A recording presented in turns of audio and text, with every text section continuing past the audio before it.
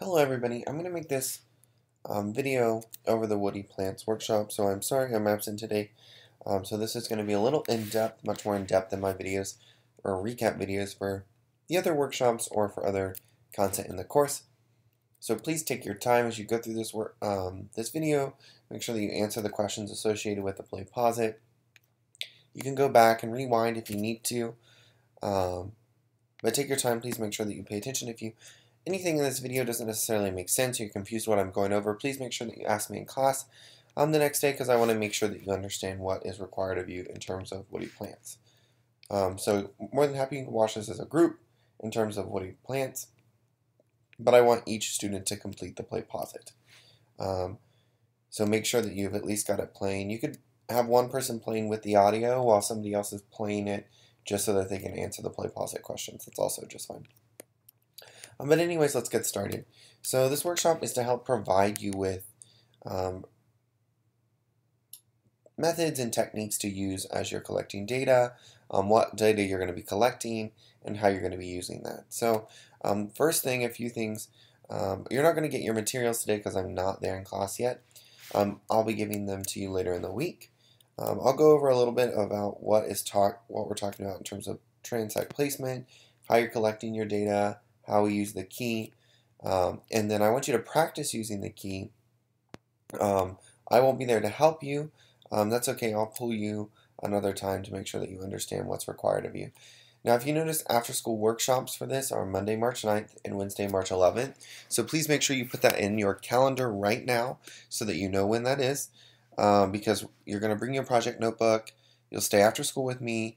We'll go do a practice transect. You'll collect data. I'll make sure that you write it down correctly, and then I'll see if you can actually ID the plants that we collected. So please make sure that you put that down Monday, March 9th, Monday, March 11th. 2, make sure that you're taking notes on this or somehow keeping track of what's happening, because there will be a quiz associated with this. And then there's also going to be, as part of your your assignment that you just got today, becoming an expert on woody plants, and this will definitely help that. It also helps in terms of later, because it'll be a while before you actually start collecting data, and some of this will be a little foggy when you begin collecting data, and I want to make sure that you don't forget that later on when we do that. Okay, so don't forget those dates in terms of the workshops. Materials that you're going to be using as a woody plants is you're going to really focus on these field guides. So if you want, I would just pause the video right now and acquire these items. So the field guides, they should be on that gray aluminum cart with the fan on it. You should see a few of these white books that say Woody Plants of Austin. If there are none there, you can go to the very back of the room, right above all the drawers with the colored pencils and tape and stuff. The cabinet directly above that, right in the middle, it'll say field guides. If you open that, you should be able to find a few of those white books. If not, you're more than happy to go next door and ask Miss Kong, and she'd give you one or two that you can use for this activity. The other thing that I want you to probably pull up right about now is you can also go to Blend, and you'll see your project packet. It'll detail everything that's required for you in terms of expectations to woody plants. It goes over a little more detail in terms of the method that you're going to be using in terms of collecting data and what's expected of you. So I would pull that up so in case you need to reference it, you have it open on the screen. You can just open it in another tab.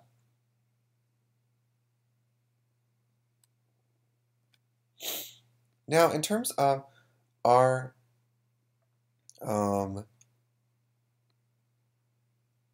field trips or common plants that you might see, I wanted to show you a few plants that you're definitely going to see out into the field. Here are several of them you're probably going to run into. Now, if you look at A, well, actually, take a second, answer the play pause it question, see if you know any of these plants already. Good job. I hope you guessed maybe one of them right, or if you didn't get any of them right, that's okay. A is Turk's cap. It has that name because of the reddish or resemblance of a Turkish cap.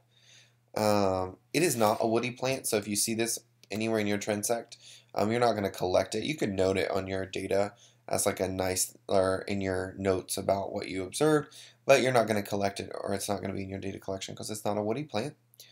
B is Ash juniper, Ash juniparis, very common You'll probably see it in several places on your transect, and you'll definitely collect it. It is a woody plant. C is a common pest plant, you might say, and trying to remove that from your yard or land areas. It is ragweed, and you can see that from, we'll look at its pinnate leaves when we go on our field trip, our palmate, sorry. Ragweed is also not a woody plant, so if you do see that on your transect or present in your park, that's not something that you're going to be collecting. So hopefully you got a few of those right. If not, you'll get more familiar with plants as we move through the semester. Now, I've been referencing this word transect, and you might have seen it a little bit earlier. A transect is just that line of connection where we're collecting data. So for you guys, you're going to walk a transect, so a straight line, and you're going to collect plant samples along that line. Your transect placement needs to make sure that it's 50 meters long. So ensure later when you go to your site visits, you'll ensure that you can fit 50 meters somewhere in the park. They're not as long in terms of bird transects. Bird transects have to be a kilometer. So be mindful, not every group is doing the same thing. But you'll have your transect tape to help you assess how long that 50 meters is. You want to make sure in terms of your transects that there's significant difference between them. So remember, you're going to be investigating a physical variable, whether that's distance to water, urbanization, what have you. And you want to make sure that the difference in urbanization, the difference in elevation, the difference in distance to water are significant for your data collection. And make sure that your transects are placed throughout the park so that you get a rather diversified representation. In terms of transects, every member in your group will be responsible for 3 transects. This is as individual grades. So as part of your project, some of your grades are going to be group, some of them will be individual. All data collection grades are individual. They are not, so whatever your partner gets is not reflective of your grade. The only grade, some grades will be group grades. The first group grade you're going to have is the Introduction and Research Plan, which we'll be doing in 2 weeks. That'll be your first grade that is a group grade. But these are all individual, so please make sure that you remember that. And we'll talk a little bit about this later in terms of transect types. But again, just making sure that you have representation of the park, significant difference in terms of your physical variable, and this other key point. Your transects have to have a minimum of 60% overhang. Now quickly, can you do the math? 60% of 50 meters is, hopefully you got it, 30 meters. It needs to be 30 meters of overhang. What that means is that you need 30 meters of plants present on your transect. You can't just pick a transect in the middle of a baseball field or some field or open area. It has to have some sort of plant overhang. And we'll talk about that a little later. Now, we'll also be working with plotting those transects on an aerial photograph so that then you can reference later when you're in the field, but we'll get to more of that later. So I want you to take a second and see if you can figure out where you might place your transects, because students have trouble figuring out where they're going to put them. So I have 2 images here, study A and study B. The transects are labeled orange and red, and they have various different placements. And it says the purpose is to investigate the impact of soil impact of soil type on plant growth. The purpose of the study is to the impact of soil type on plant growth. I want you to look at the photo or the images. You'll see that these images include topography. That's what the QAL, QEF, or QEF, KEF, and topography. You'll see the brown lines are showing topography. So take a second. Which one would you propose?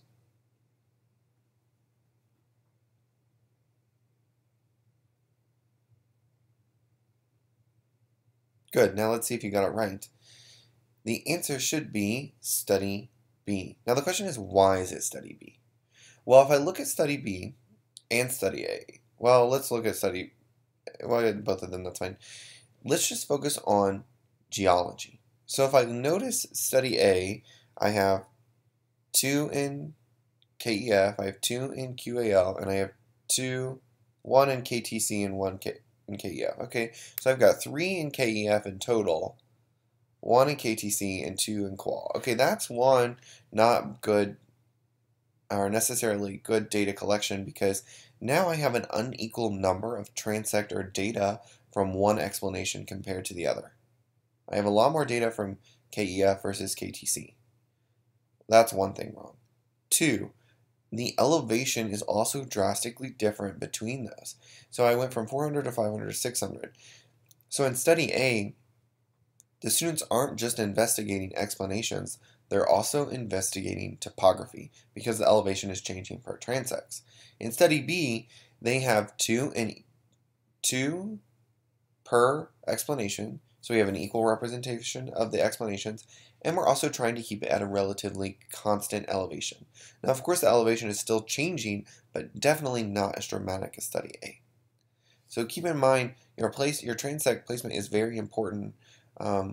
Later on, when you're trying to figure out where to put them, we need to make sure that they have equal representation of the park, that we're trying to maintain other physical variables as constant and only changing the one we want to change, and we're making sure that they have some variability in where they are placed. So make sure you pay attention to that later on in placing your transects. Now, I talked about having this minimum percent of overhang, 60%. Well, let's talk about your data collection. So first, you're going to travel to wherever this transect is. You'll map them on an aerial photograph. I'll show you how to do that. We're going to try to help you using Google Maps and AllTrails to make sure that you're at the right location of your transect. So it shouldn't be a guessing where you're at in the park. You should be able to just look down at your phone, and it'll tell you that you're right on where you're supposed to be. Next, you're going to make sure that you log your AllTrails. So you'll just hit record when you're on that transect. We'll practice this when we do it at the school, in the after-school workshop, to make sure that you understand. And then you'll just submit those logs as proof of data collection for me each time. Next, you'll make sure that you measure out and stretch the 15-meter transect, because then you can just walk right along the transect. So every time, bring that nice transect line with you. So you just use your phone, get to the point where your transect starts, get out your transect tape, pull it out in the same direction that's on your aerial photograph, walk it. That's all you need to do every time. Now, we're recording not just plants we see. We're recording plants that intersect our transect line, which means that they cross this vertical plane that's coming up from our transect line. And it'll make more sense when we do this in real life, and then you'll write all that down. So in terms of a data table, I want you to think about your transect as it's divided up into intervals. Now, I couldn't fit 50 meters here. I could, it just made it too tiny in terms of numbers, so I just put 40 meters. You can see these are intervals. I wish that just would not come up.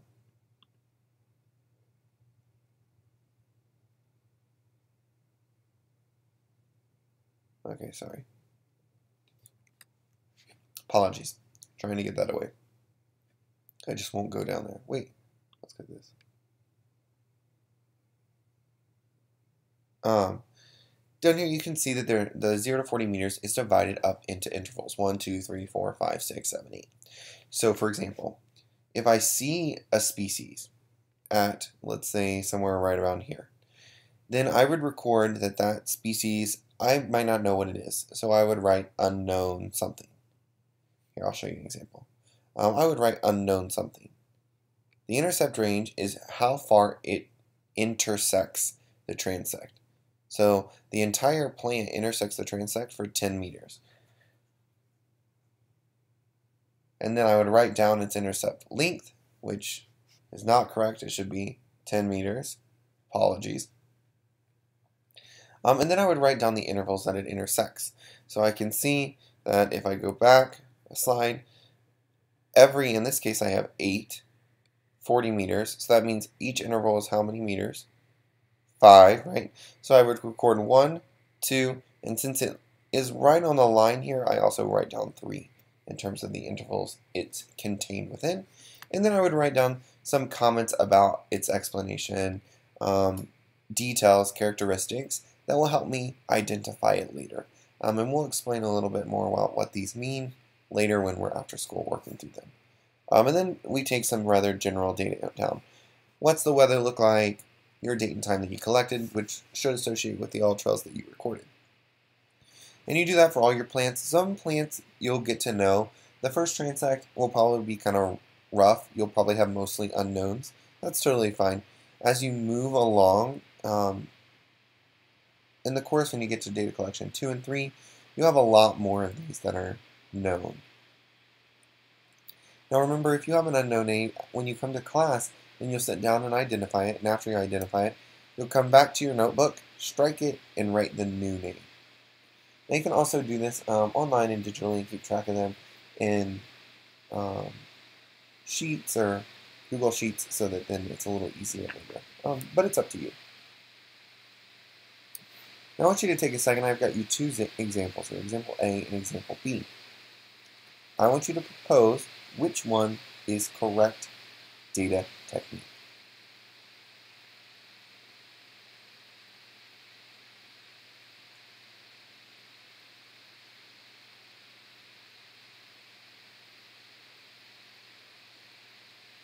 Good job. Hopefully you got it right. If you look at this, the reason that example A is better is because example B says Texas oak, mini, intercept range. That's fine if they added those all up. But the trick becomes, we wrote mini. We need to write down each of them because we have to associate each individual with how much intercept it resides with. Because this makes it look like you saw one Texas oak that was 10 meters long, which is totally probable, but it's not good data technique because we're trying to figure out how often the species resides there, how many times you might see it, and that's going to really help your data later on because we need to make sure that we record all of them. So now I also want you to see if you can record some data. So here I have two trees, this lighter green one and this darker green one. What I want you to do is indicate the interval you would record for tree theta. So this tree here. So take a moment.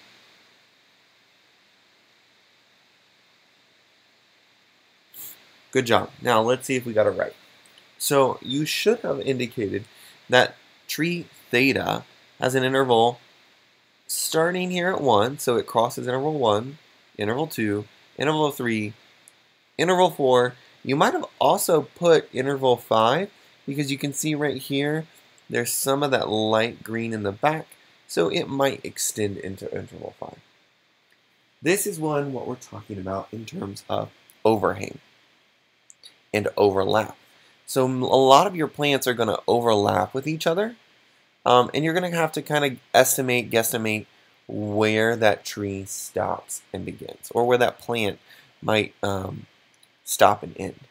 And you want to make sure that you include, even if they're overlapping, they're still separate pieces. So when I record the green tree, it's in interval maybe partially 3, because right there it looks a little green, 4, 5, 6, and 7. They're all very important in assessing what you have in terms of your tree. Now in terms of overhang, what I mean is I need to have 30 meters of my transect with plants that overhang it like this or come into contact with it. So please ensure that you do that as you're working through the transects. So we can see here it does actually go into interval 5. Now I might not have been able to see this. This of course is a top view, but you might have been able to from a bottom view. The other thing that you might be able to see, I don't know if this will work with me recording at the same time, is sometimes it's hard to figure out what the organism is, and you can see here this student attempted. I don't know. Just climb up. Yeah, you're gonna fall, but be worth it to catch it on camera.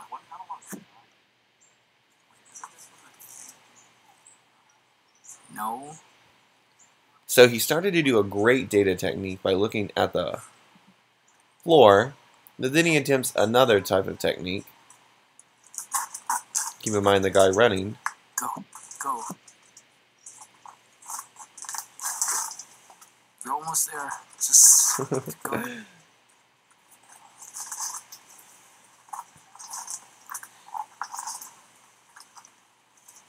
Whoa, don't like, oh, no. Yeah, I'll just take this entire, thing. So, oops, sorry. That is one way to collect specimens that are hard to reach, because some of your specimens are going to be high up. Now, I would not advise that this be the way that you collect specimen. So remember, leaves don't stay on trees forever, right? They normally fall off. So he started out a great way in ensuring looking down at the bottom of the ground to see, is there any leaves down there that might associate with that organism? So then I can look at it later in class. You don't have to necessarily climb the tree. Something else that also might work is you can get leaf specimens from the ground and then take out your phone and take a picture of the specimen. Just make sure that you note somehow in your images, whether you annotate the image or you write down details in your notes, so that you can differentiate between the pictures, because the worst thing is when you come into class and then you've got 100 pictures of plants and you're not even sure which one associates with which in terms of your data collection. So please make sure that you somehow label them so that you have them. So a lot of people think that they're just studying plants. Well, you're not just studying plants, you're only studying woody plants. And what makes a woody plant is in terms of what's inside of it. So woody plants have this secondary, so you see xylem, heartwood, sapwood, they have this secondary xylem present. And what that means is that they are using their dead cells to create this layer of protection and support. Instead of being hollow on the inside, they're continuing to produce layers that allow it to create support. So a woody plant has that secondary xylem present. And you can see that in some examples. The easiest way to do that is if you cut into it. So I have some examples here in terms of which is a woody plant. Instead of having you guess, I'm just going to let you tell you. So you can quickly see two right off the bat that you can probably guess are woody plants. Plateau live oak here. Mustang grape, also still a woody plant. Now the two that are not are the cactus and the giant reed. So a common way to figure out if it's woody plant is to cut it. If it's solid like this, it's most likely a woody plant. If it's fleshy like this on the inside or hollow on the inside, it's not a woody plant. Same thing here as the cactus. Now you can note cacti on your notes or in your data table because it's included in your woody plants guide, even though it's not necessarily a woody plant. Please do not take a sample, of course, because you don't want to be touching a cactus. Don't do that, but you can note it down on your data table. Now let's talk about how we're describing plants. So we need to know a few little things about the anatomy of plants in order to identify them. First, leaf arrangements. In terms of a plant, leaf arrangements normally come in three options. Alternate, meaning that as I move up the stem, I get one, I move up a little bit more, and I get one to the other side. Opposite, they're directly across from each other. Or whorled, they make this kind of rounded, flowery looking shape. Whorled does not come up as often in terms of our woody plants here in Austin. You're going to see a lot of options of opposite and alternate. And we'll practice this again on the field trip, and you're going to practice it in a little bit. Sorry for all the news updates. Later on when you practice identifying plants. The next thing you need to figure out is the difference between simple leaves and compound leaves, and what an actual leaf is. So the easiest way to do this is when you pick up a leaf or a plant, and we'll practice this again in the workshop, is you'll see this little axillary bud right here. So anytime you look down and you'll see a little bud there, that means that that's where I'm starting a leaf. So bud, leaf, bud, leaf. So this whole thing is a leaf. Now leaflets are the smaller pieces. So a few terms that we need to know. Bud, and then the leaf starts. A petiole which is going to reference a lot when you pull out your woody plant guide, is this little fleshy part, stemish part, that connects the leaf to the actual stem. So that's what a petiole is. You'll see another petiole. This whole thing is a petiole. It's this like fleshy stem that connects it to the main stem. But be mindful, the most common mistake that might happen in class is students will collect just a leaflet. Well, leaflets are not very helpful when using the woody plant guide. You need an entire leaf, and you need to know if that entire leaf is alternate or opposite. In terms of this leaf, and in terms of a leaf, it looks like it might be alternate because they're not exactly matching up. But in terms of the actual leaf itself, we're not sure if it's opposite or compound because or opposite or alternate because I don't have one. So remember, simple leaf just has a single leaflet. Compound has many leaflets. We'll practice this again as we identify plants continuously. You also might see doubly compound, which just means that, okay, I have a petiole, and instead of breaking off into just one leaflet, when I break off, I have many leaflets. So it's just a secondary break. It's doubly compound. Not as many of those also as well in terms of our plant collection. The other part we need to talk about is what a compound leaf looks like. So some of these are going to be things commonly referenced when you're looking at the Woody Plants Guide, and it's how the compound leaf looks. So are the leaflets arranged in a trifoliate manner? Are the leaflets arranged in a pinnate manner, meaning do they point outwards? Or palmate, do they look like your palm extended? All of those are going to be questions that you're going to be asked when you're using the Woody Plant Guide. And you need to make sure that you're identifying them correctly, otherwise you'll be sent down the wrong path. A common example right here are two plants. They look very similar to each other right here. These are actually two different plants. So each blue circle contains a different plant. You can see they're both trifoliate. And in terms of what they are, maybe you guessed one of them. One of them is poison ivy and one of them is box elder. Okay, box elder is harmless, but as you know, poison ivy releases that oil that you definitely don't want to come into contact with, and you don't want to bring it into class because we don't want it on us. So we need to be mindful that we're paying attention to the difference between poison ivy and box elder. And the easy way to tell the difference, let's pull up our next image, is how the leaves are arranged. So if you look at poison ivy here on the left, you can see that poison ivy is alternate. So you see this light-colored petiole, light-colored petiole. They are alternate. That means that they're not directly across from each other. You can also see that they have a little bit more glossy-ish leaves, but poison ivy can come in various shades depending on year and where. So I would definitely look at if it's trifoliate and alternate, don't touch it. Box elder, definitely much more matted, but it is opposite. So you can see right here, petiole, petiole, they are right across from each other. So this opposite alternate really helps you to determine the difference between plants and something you're going to use over and over and over and over and over again as you move forward. So hopefully we can get this done before my computer dies. Something else that I want you to pay attention to is knowing when it's a tree and when it's a vine. So here, a common misconception is we can see this tree, cedar elm, and then down here, do you see all this foliage here? That is actually poison ivy. And what students will do is they'll walk up and take one of these samples and think it associates with this organism or tree. That is not true.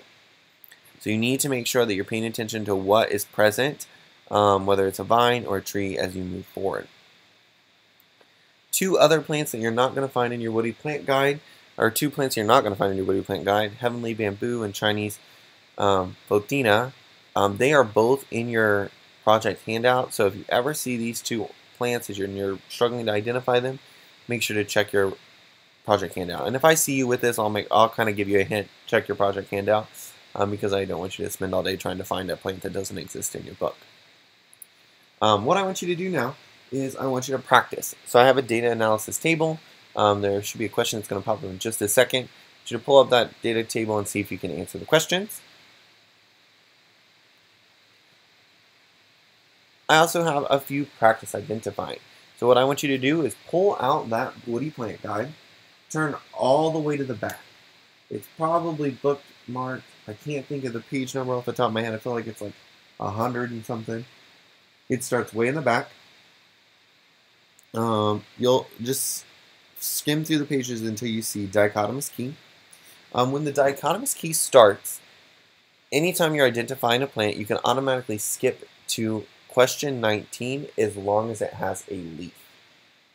So you can go ahead and skip to question 19, read the question, and the question's going to say, is it simple or compound? And then at the end of the question, you're going to see a number. That number associates to the next question you go to. So if you've never used a dichotomous key, this will be a new little thing. It's always 2 questions, and then you continue on your path until you get to the identification. So I want you to try, see if you can identify this plant, go through the dichotomous key. How well you do, we'll review them to make sure you know, because I know I'm not there. It's a little harder to do it on your own, but please try and submit your answer. Hopefully you got the first one. Let's try again, see if you can identify this one.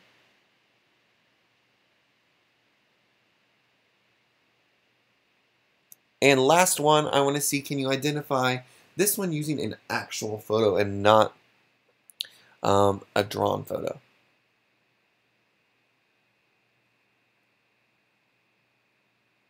Good job and great work. I hope that you were able to identify the plants. If you're not, please stop by, see me. I'll go over them in class when I can to make sure that you understand the field notes, and we're going to practice them all as well.